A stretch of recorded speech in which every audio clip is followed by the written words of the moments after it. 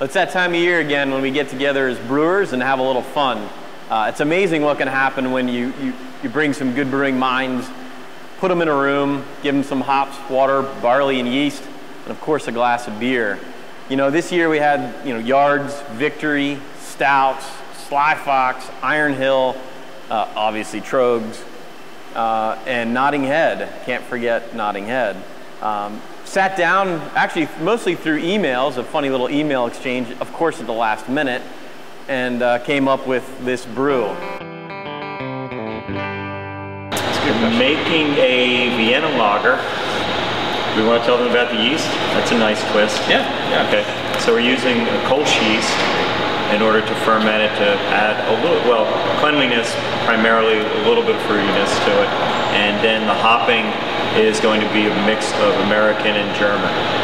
So firm, but and rye. Left out the rye. Yeah. So it's not a Vienna lager. But that's where we started. That's right. And we threw it because Robert was like, that's too boring. Yeah. Oh, that's right. We need to do something more fun and started throwing out all these ideas. So like, all right, now we're on the right track. Using some Centennial hops. Just give a nice, like, lemony, crisp, citrus American character. And also some US and German tender. Right. So there'll be a little more continental character there.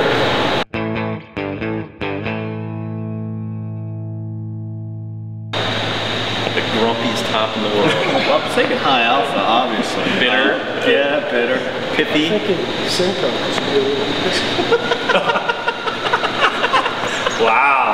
Take that. Nice to be amongst friends. It's good. Yeah. I'll take that one. Yeah, sure, Simcoe. I was just going with the thinking. We always here at Tröegs do a traditional donut toast. I don't know why, just one of those things, glazed donuts and beer for good luck. So cheers.